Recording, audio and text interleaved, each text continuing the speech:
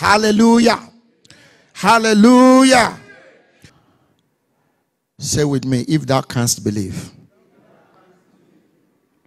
all things are possible to him that believeth. That's Mark 9:23. I want you to commit it to your heart. It's a game changer. That scripture is a what? In the midst of difficulties, when you don't know what to do, this scripture will bubble forth in your spirit, man, and the devil is a loser in your life. Because all that scripture is saying is, what do you want? That's the summary of that scripture. What do you? Because whatever you want, if you believe, it happens.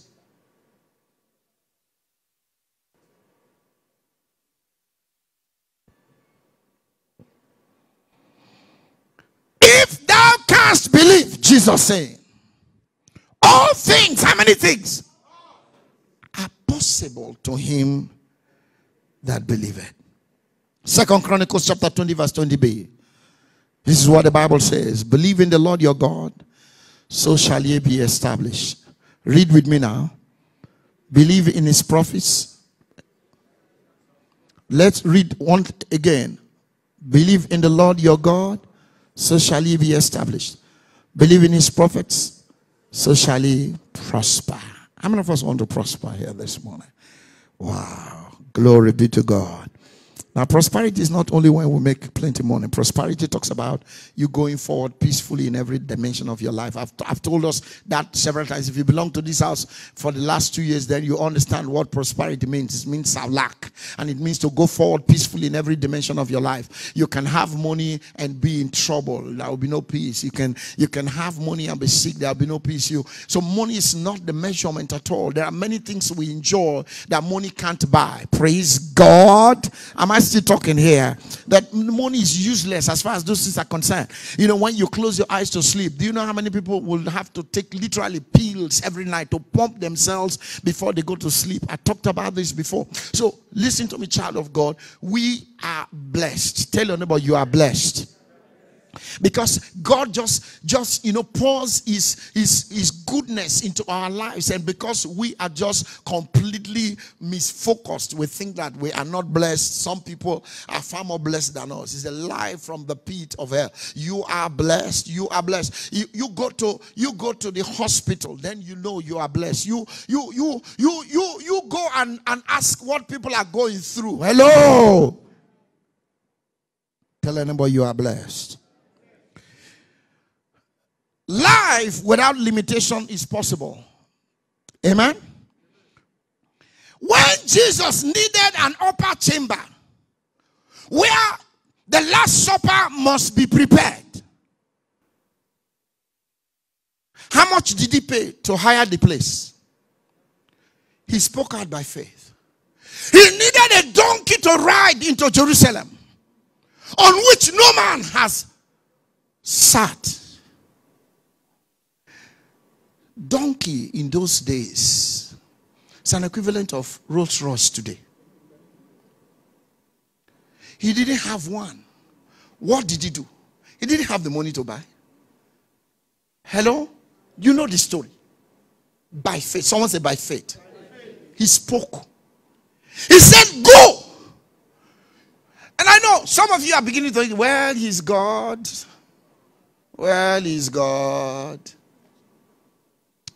No.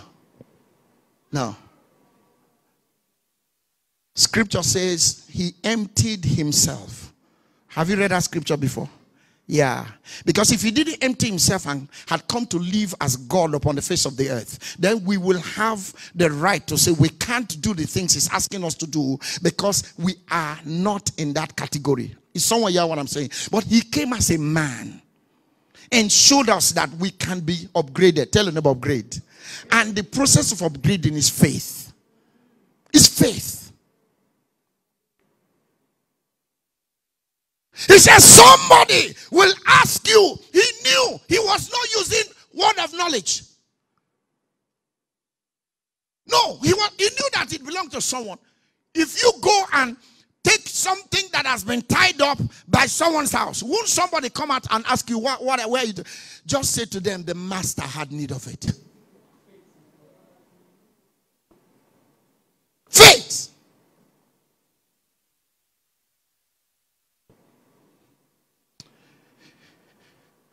I've been where you are. I've been there many times. When I see, well, I can't do this. The moment you say, I can't, the door is closed after you. Am I talking?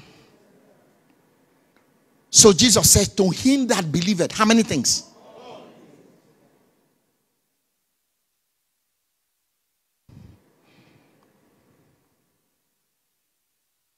He needed to pay taxes for himself and Peter. He had no money. He said, Peter, you are a fisherman. You are the fisherman. What is in your hands can make us pay. Go.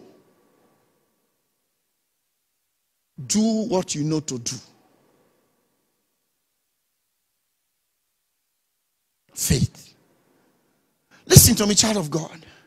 We have limited ourselves by reason of our failing to exercise the faith that is in our heart. Jesus knew about Proverbs 18:20 from the God's Word translation. What did it say? Quickly. Proverbs 18:20. A person's speaking ability provides for his stomach. His talking provides him a living. Knowing that scripture, he simply exercises faith in talking. Tell your neighbor, don't let the devil shut your mouth down. As believers, we often abandon faith and operate in foolishness. And when we do so, we face financial limitations. Let me just share with you a few of the things we do that are foolish. I call them follies. 3 of them this morning. That will be sufficient. Number 1, the folly of self-direction. The folly of what? Self-direction. The folly of self-direction. When we live away from God's purpose for our lives, financial limitation will be an issue. Why? God provides only for the things he orders. Hello? Are you still with me? Many of us in the church are guilty of giving ourselves directions. We set out, we call it planning, and we go to do. And then we ask him, please, you are the rubber stamp on my table. I stamp you on this, approve it. No. God is not our rubber stamp. Anybody who tells you otherwise is lying to you. God will prosper the things he originates. God will fund the things he orders for. God will provide for the things he has asked you to do. In them, challenges will come, but he will grace you to overcome. In them, difficulties will arise, but you will always win. Why? He is with you in them. Hello? Now, don't think that because God asked you to do, there will be no challenges. No. He told them to go to the other side. What happened? The storm met up with them. So he said, when you are in the waters, I will be with you so they will not overflow you. In the fire, I will be with you so it will not burn you. Listen to me. He will be with you in the challenges of life when he asks you to. But if you get into those challenges by yourself, you are on your own. Am I still talking? The folly of self-direction. Jeremiah understood this. So, in Jeremiah chapter 10:23, he prayed, oh Lord, I know that the path of life of a man is not in himself. It is not within the limited ability of man, even one at his best, to choose and direct his steps in life. It's not in us. Am I still talking here? Money follows the purposes of God. Wisdom, therefore, is to live according to God's direction. The psalmist knew this. So in Psalm 37:23, he declares, the Lord shows us how we should live, and he is pleased when he sees people living that way. Everyday reading version of the Bible. To live according to God's direction requires faith. Beloved, it takes faith, therefore, to live above financial limitations. What does it take? What does it take? Number 2, the folly of fear of failure. It's a foolishness that happens to us all the time. You know, fear, listen to me, it's a psychological issue. And it is worse when directed towards steps that are capable of enhancing your financial status or your financial standing or fortunes. Now, God has given you and I the mandate to increase by labor. Tell your neighbor, increase by labor. That's why this church is not popular, because this is not the place we say, go and prosper in the name of Jesus. Now, what are you doing for you to prosper? We increase by labor. Tell your neighbor, we increase by labor. It is in what you're doing that the goodness of God will manifest. If you have nothing to do, there's nothing for you to go forward in. Am I talking here? Yeah. So we can't stand here in all good conscience and say, this week you will come into 1 billion naira, and you say amen. Your amen is in vain, because if you have no handwork, there is nothing. But Bible says, he that does not work should not do what? You know the scripture. So that is the truth of the matter. God has given us a mandate to increase by what? Labor. To increase by what? It's a mandate we have. So in Proverbs 14:23, the Bible says, in all labor there is what? Profit. But the talk of the lips tended only to penury. However, often, listen to me, the uncertainties surrounding the elements of our labor are so overwhelming that they beat fear. The fear of failure into our hearts. Now, accepting that fear has made a number of us sit back and not take the required steps to financial liberty in life. Let me give you a dimension of fear of failure. It is in the area of ignorance. Often, God opens up opportunities for us to advance financially. But our lack of knowledge or adequate information in that particular area or sector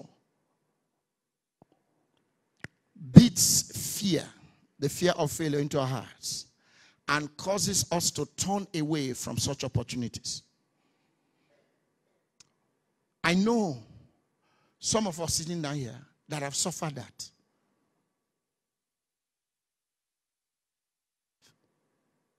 We don't know. Well, what I don't know, what am I going to do? Ignorance. It causes us to experience fear of failure. No, I can't do because I don't know anything about that thing. And yet information is available. You can educate yourself. Hello. Again, another dimension.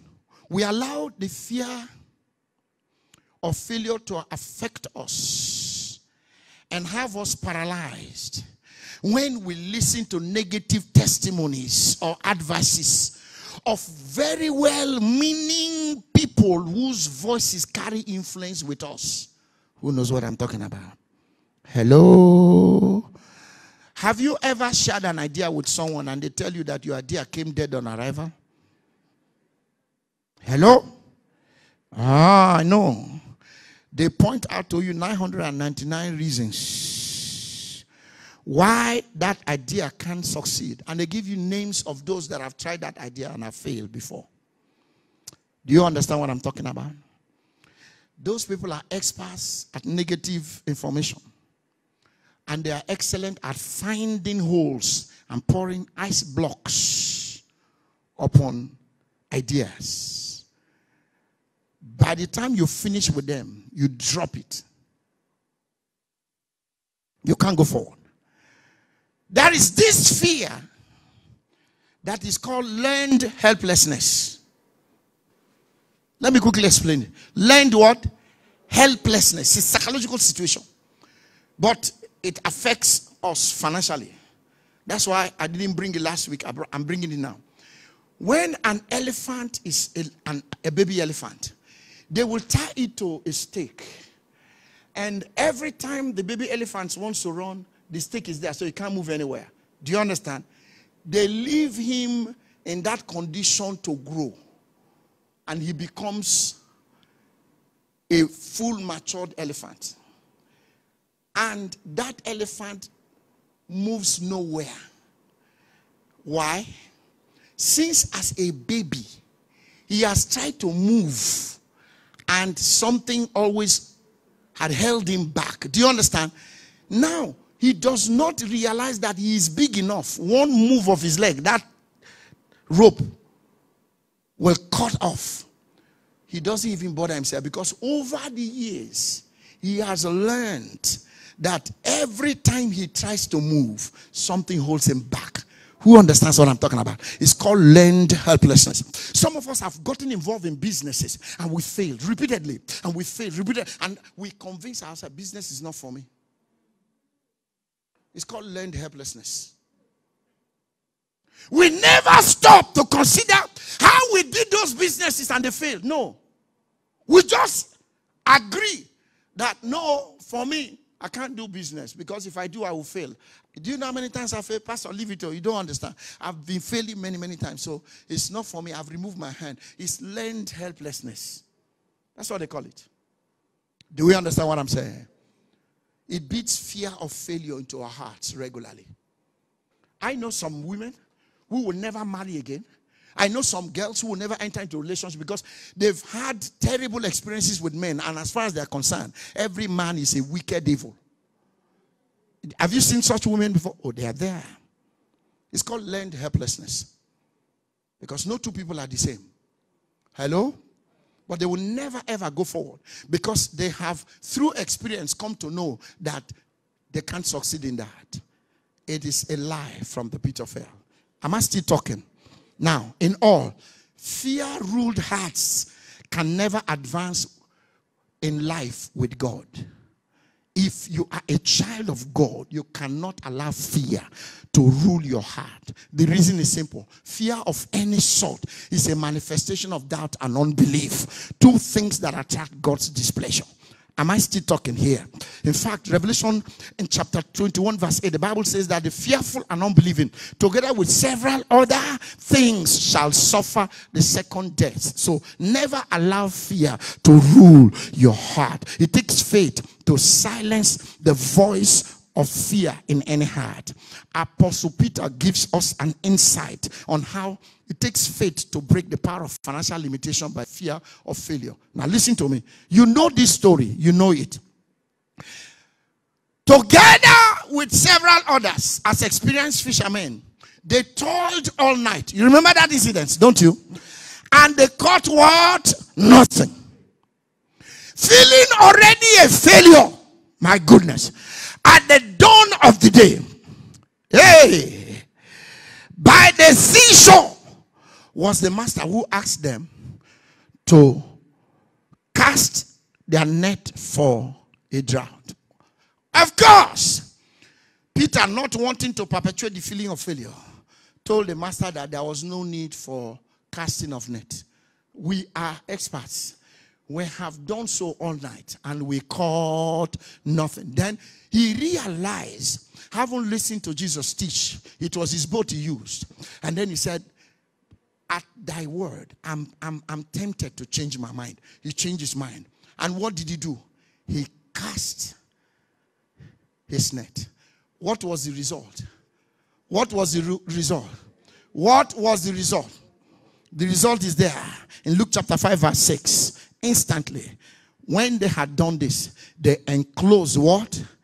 A great multitude of fishes, and their net break. Now that last one is terrible. The last one is terrible. I don't have time to get into it. My time is running. That last one, net breaking harvest, is not a good harvest because there will be nothing in the fish in the net. There will be no fish in the net when your net is broken. No, it's a terrible thing. You know, they suffered that because Peter himself did not believe in the first place. Is someone hearing what I'm saying? So, Jesus was demonstrating to us that financial limitation can be broken by faith. Number 3, folly of disobedience. Folly of what? Disobedience to God's express instructions has been a major reason for many believers suffering financial limitation. I'm telling you, I know it. For them, every instruction of God must make sense before it commands their obedience.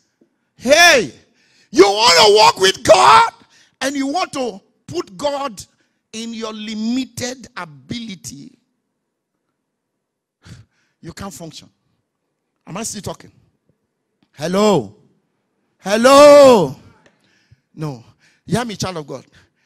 Often, when you walk with God, God will give you instructions that do not make sense to you. Who knows what I'm talking about here? That will make you look stupid, make you look foolish. That type of foolishness is the best one. When you are walking in foolishness but in obedience to God's instruction. But you know, we are human beings. We don't like to look foolish. So if the thing does not make sense to us, it can't be from God. It can't be from God. Let me quickly tell you, just to buttress this point. I got born again in 1988. And I started walking closely with God in 1990. In these 28 years that I started walking closely with God, listen, the very moments I have made appreciable progress in my life, hear me, child of God, at the moments I have obeyed God's express instructions that made no sense to me whatsoever in the beginning. Every time God speaks to me and it didn't make sense to me and I dare obey him, I make progress in my life. I'm a living proof. I always make progress. The first was God asking me to leave my practice, my legal practice in Port Harcourt and leave for Lagos. Wow. I had just failed my primaries in NRC under Babangida's transition. And as a young man, I had built up political clout and connections. It didn't make sense for me to leave Port Harcourt. Hello? I said, wow, I know the who is who in my state. Come on now. Why should I leave? What am I doing? No. Lagos is not my place. I have to remain in Port Harcourt to make it. I want to hammer. And how can I abandon all these things and walk away? But listen to me. I obeyed. Thank God I did. Are you still with me? Are you still with me? Then, he asked me to walk out of my legal practice again and never return. But go and submit myself to my Father in the Lord and serve in ministry. It didn't make sense to me, given my personal ambition to become a senior advocate of Nigeria and to make a lot of money. I was building up myself for where I was headed. And I thought that that instruction from the Lord was at variance with my journey in life. Can you listen to me? I disobeyed. What did I do? Some of you know my story. I suffered. I did what? I suffered. Then I repented and obeyed. I thank God I did. Settled in Lagos and happy. I was making plans to start my own ministry. When again, the Lord came to me and said to me, move to Abuja. It didn't make sense to me, but I obeyed.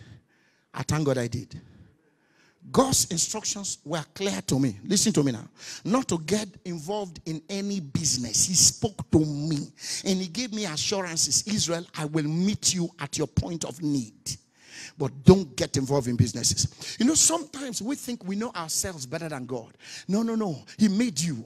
He fashioned you. He formed you from nothing. He knows everything about you. So when you think you know yourself more than God, you're making a big mistake. Am I talking here? Because a manufactured good cannot know itself more than the manufacturer. Am I still talking here? Oh, God. Hear me. Hear me. God knows your journey better than you do. He knows your life better than you do. Before you became, he already knew you. He knew you. Here. I refuse to obey that instruction. Repeatedly. And for as many times I failed to obey that instruction not to do any business, you know. I have asked God, why do you give me so many business ideas? Have you sat down with me to talk business? You'll be amazed. I carry grace, information. And so I said, Lord, you can't load me up like this and I don't use it for my benefit. He said, no, it's not for you. I said, no, Lord. So I refuse. Listen to me. I even tried to play 419 with God. And I told my wife, you go and do it. Lord, it's not me, it's my wife. Yeah. It everything, it collapsed. I lost money. And you know, every time I lose, I go back and I beg. He makes it up for me. Read story. This is my life story. He pays the bills. He pays the bills. 36 million naira loan. Every month he gives me $1,000 with which it's paid. The moment the loan is over, the manna ceased. I'm telling you my story. My story. I was in disobedience. I lost a lot of money. The last one, I did not only nearly lose my life. Everyone with me would have died because I had gone for another business trip I should not have gone for. Is someone hearing what I'm saying? Then I said, Lord, I will not disobey you anymore. Am I still talking here? Now, when we walk in disobedience, we will suffer financial limitation. So, walk in obedience. Who does that remind you of in the Bible? Jonah. Jonah, trying to run away from God, did not only come near losing his life, he almost brought everyone down with him. You remember the story? And there are many of us sitting here who are trying to run away from God's plan, God's assignment for our lives. So when you abandon in disobedience God's plan for your life, what do you think will happen? You suffer financial limitation. Because he is the one that provides to meet the things he has sent you on. Am I still talking? Am I still talking? So the way to go forward, therefore, number one, stop directing yourself. Number two, stop that fear in your heart. Number three, stop walking in disobedience. Did I help anybody this morning? You can put those hands together. You can put them together. Because you see, what I have just shared with you can save you a lot of pain. It can save you a lot of heartache. Whenever, therefore, you are meeting the enemy frustrating you at the levels of your purposes financially, you need to stop. You need to ask, Lord, am I in your will? Am I talking here? If God says you are in my will, then stay. God will provide. How many times have you been asked, just the disobedience as I close, how many times have you been asked to go and meet someone to help you? And you look at the person God is saying you to say, that one, I beg, I beg, I beg, I beg. And you refuse to go. Hello? Is anybody like that there?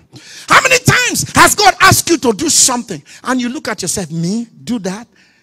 It's beneath me.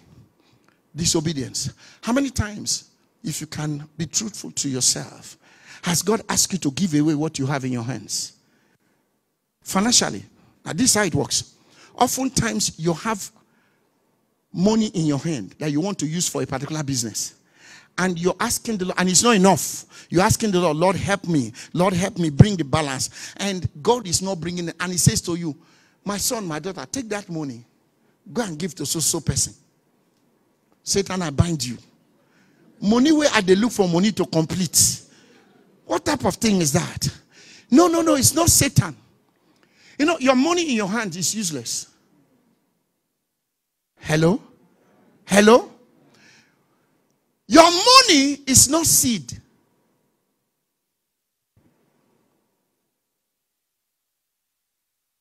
God didn't create money, so money can't be seed.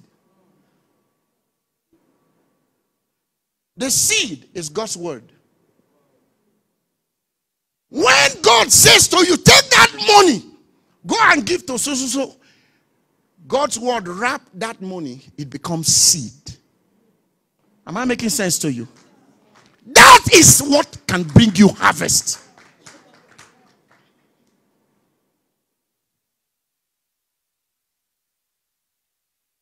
But if you disobey, the opportunity to come into harvest is gone. Praise God. Praise God. Disobedience. When you know that financial limitations can be broken and you walk by faith with God, and you open your ears to let him direct your paths, and you open your heart to frustrate every lying tongue that brings fear into you, and you completely submit yourself to obey his every instruction, hear me, child of God, your life will be a wonder. Your life will be a mystery, because in the face of challenges, you will always triumph. Limitations will lose their powers over your life. You believe that? Rise on your feet.